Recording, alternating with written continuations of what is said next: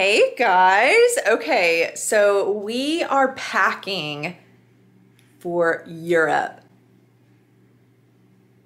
I'm so excited. I have been waiting for this day for years to take all of my boys to Europe. I've been a few times, but Bo and the boys have not been to that side of the world yet. So I am pumped. We leave in 2 days, but we're going through a group that I found via the homeschool community. And it just got me thinking that I wanted to share with you guys some trips and educational things that we've done over the years and how you can kind of think outside of the box, because I would not have found this opportunity had it not been for the homeschool community online. And there's just so many resources out there for you. So anyways, I'm gonna show you a little bit about like our packing and stuff, but I just thought it would be a great idea for a video in case you just feel like you guys do the same things over and over as far as like field trips and things like that, just to kind of get outside the box. And maybe this will spark some ideas for some events and trips that you could maybe plan yourself. So yeah, let's chat. Also, take a look at my bed right now. Oh my gosh. So here's the deal. We are each taking one carry-on for 10 days and 4 countries. Yeah, so I'm typically a pretty light packer on my own desire, but like when I know I have to and I'm told to do it, it's another story. So I'm like trying to figure out all of the pairings that I can put together and things that I can wear more than once. I was hoping that we would be able to do laundry on this trip, and when I asked, they said probably unlikely that we'll have a laundry service. So yeah, so anyways, we're all trying to figure out like how to reuse outfits more than once, assuming that we'll be decently clean. I am thinking, I want to say I've heard of like a laundry detergent sheet or something, like travel sheets that you can take and like wash your clothes in the sink of your hotel or something like that. I need to look into that. That might be a good idea. But anyways, yeah, my bed's a mess. I'm just like trying to figure out how to pack and everything right now. This is the situation. Lots of neutrals going on. And these slacks are so comfortable, like more so than my denim jeans, which I love denim. So anyways, I think I'm gonna just wear these slacks a few times, and I'm just wearing tennis shoes. So I'm just pairing, you know, all the neutrals with it. And I think I might bring this little fun fake leather skirt I've got going on here. Oh, and we go to Paris, so I was thinking these would be fun to wear with tennies and maybe this graphic tee, I don't know. But, oh, and tucked away over here is my scarf that I made for the trip. So I gotta cut the strands that I wove in, but anyways, super excited. Okay, so like I said, this is incredibly impromptu. I don't know if I said that, but I'm saying it now. So impromptu of a video, and I have no script. I'm really just going off of memory here, so prayers that I remember things to tell you. Let me prop you up so I can stop moving around. Okay, see if that'll work. So, racking my brain as far as like trips and things that we've done in the past. So, before we moved to Texas, we did a co-op in Louisiana, like maybe 2-3 years out of the 7.5 years that we homeschooled there. And one co-op, which was part of our church, we loved. Unfortunately, it didn't have enough participants to continue going. So that only lasted 1 year for us. But the other ones we weren't crazy about. However, there was typically an option for us to pay a fee and be able to participate in like field trips and events that they did, and not have to participate in the actual co-op itself as far as like the classes and such. So oftentimes I would do that. And even one of my best friends that lives in Ruston, oh, there's a gnat, like go away gnat. If you see something grow across the lens, that's what that is. So anyways, one of my friends in Ruston, which is about a 45-ish minute drive from where we lived, had a fantastic co-op, and I was jealous for so many years because Their town was significantly smaller than ours, and I was always like, I don't understand why you guys have a fantastic co-op and we have like hardly any options here. A couple of years when the boys were a little bit older, we did their co-op for the events, and they had like homecoming dances. I don't think that they called it a homecoming dance. It was like a fall dance or something. I can't remember. But they did really great events. And so we paid a fee to be a part of their co-op in order to participate in their events. And that was fantastic. So all that to say that if you are in a co-op, or maybe there's a co-op by you, but you don't want to be a part of the classes, but they have events, ask if there is a fee that you could pay and be able to participate in any events that they have coming up, because we did that several times with the different co-ops, sometimes 2 to 3 co-ops in a year, just to be able to do so many different events. And it was great. And even think outside of the box, because like I said, I mean, we were a part of a co-op that wasn't even in our city. So if you're an hour or 2 drive time away from maybe a larger city, yes, it's a significant drive time, but if you're only going to a handful or less events, it might be worth the drive and worth the opportunity to join a co-op that's not in your town, just to be able to take some really great field trips and have some additional education experiences for your kids. Okay, something else that we did for the first time 2 years ago, what year was that? I think it was 2021, so a year and a half-ish, is I started following traveling homeschoolers on Instagram or Facebook, I can't remember, a social media platform, or maybe I found her website. Regardless, traveling homeschoolers, I will link it down below. And she put together a Universal trip to Orlando for a fantastic price. The first time we went, all 4 of us went, so me, my husband, and our 2 boys, we went and we stayed in an Airbnb, which was great. But this last time we went just this past winter, and we ended up, or was it the fall? Yeah. And we ended up utilizing the hotel that she had a group rate for, and you cannot beat it. So for a family of 4, we had a family suite at, I can't remember what the name of the hotel was. It was like a 50s vibe to it. Darn it, I'll have to figure it out. Maybe I'll link it down below. It won't matter. But anyways, because you wouldn't be able to get the group rate. It was a great hotel.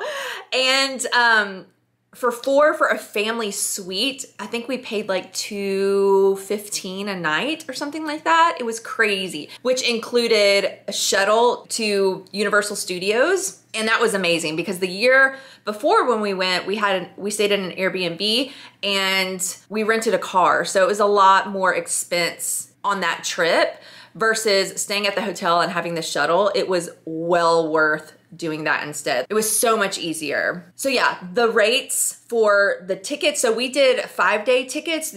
She also offered a 3-day ticket. In our opinion, the 5-day ticket was the way to go price-wise. It was like less than a $50 difference. And even if we didn't use all 5 days, we thought it was worth the investment in the 5-day, which we did both times end up going all 5 days. My sister-in-law is a Disney and just travel planner. And when I told her the rates that we got for the Universal tickets and our hotel, she was like, Mo, I can't touch that price. Like, I don't even know how she gets it at a discounted rate like that.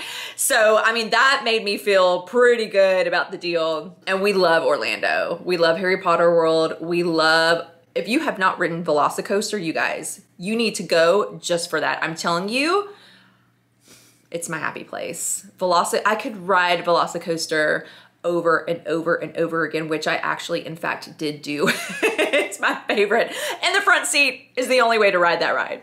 Okay, moving on. So like I said, traveling homeschoolers, she also does a Disney rate, which from my understanding is fantastic as well. We did Disney one day, not through her. We just decided the first time we went to Orlando in 2021, we were like, hey, let's surprise the boys and do a day at Disney to do Star Wars. We quickly found out that we were not huge Disney fans, which, you know, whatever floats your boat. For us, we love thrill rides. We love the rides at Universal. And so we appreciated that we were able to experience, I don't even remember which Disney park that one is called. Hollywood Studios, I think. But yeah, we enjoyed it while we were there. It just wasn't for us.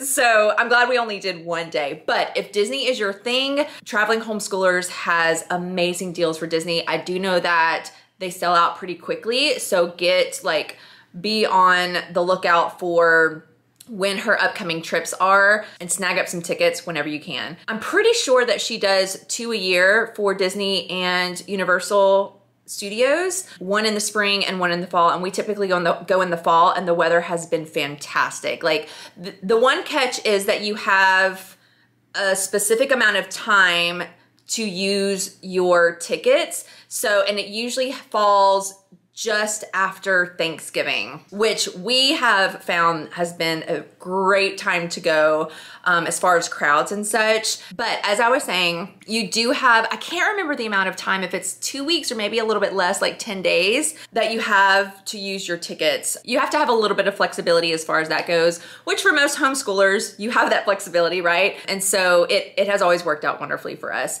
She does also offer other trips. I wanna say I've seen like an Atlanta thing, a Washington, DC, and I think she has started to do international trips as well. So like I said, I'll link her website down below. Check it out.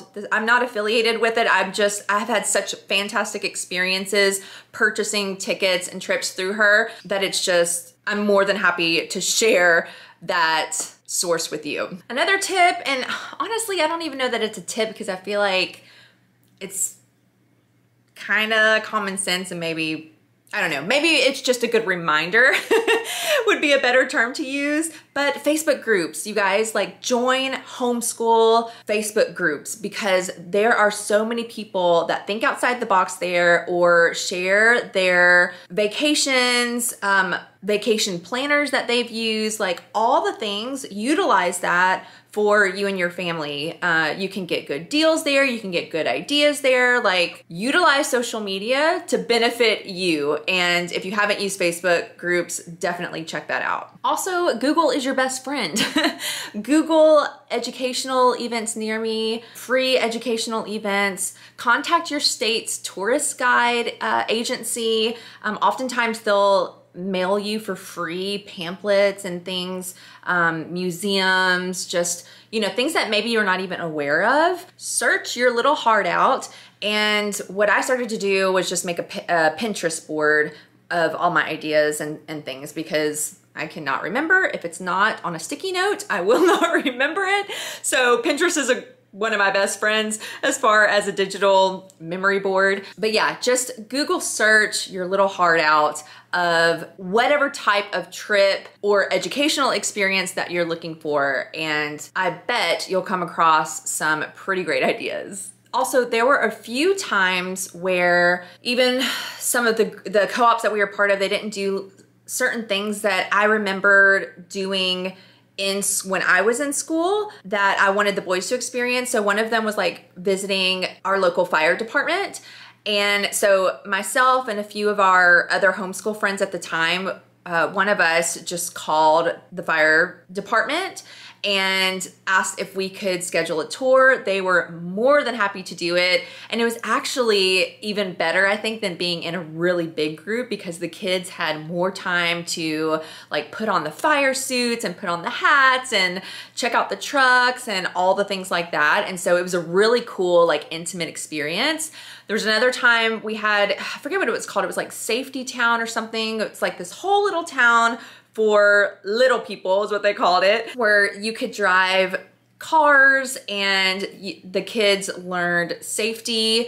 It was like safety awareness and just super, super cool. So again, myself and some friends of ours just got our kids together, called, set up a tour appointment, and just did it for a little group. And like I said, a lot of times those small intimate groups were even better than being in a really big group because you got to have more time there. You got to sometimes do a little bit more than what the big groups got to do. So if you have some friends, maybe just get together and share some thoughts and just make some phone calls. And oftentimes you can just do that for free. They won't even charge you or whatever the case is. Maybe a police department. I mean, just, you know, the sky is really the limit. So don't be afraid to make the phone call. Okay, that's really all I can think of right now. I am sure we did many other things, but I'm also in the middle of packing for Europe.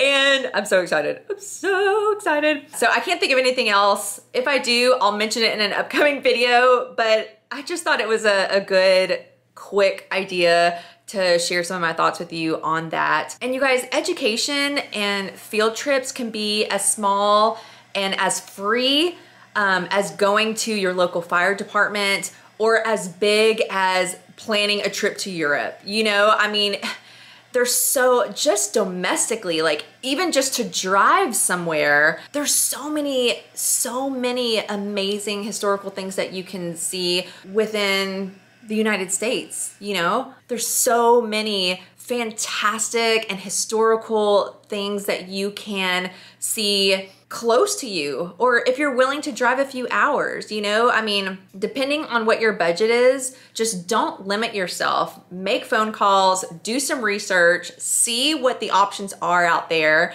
and just try to get outside of the box. And honestly, now that I'm thinking about it, like, we've never actually done this, but I think it would be pretty cool. Like, just drive, like maybe have an end destination, like a state or two away, depending on what state you're in.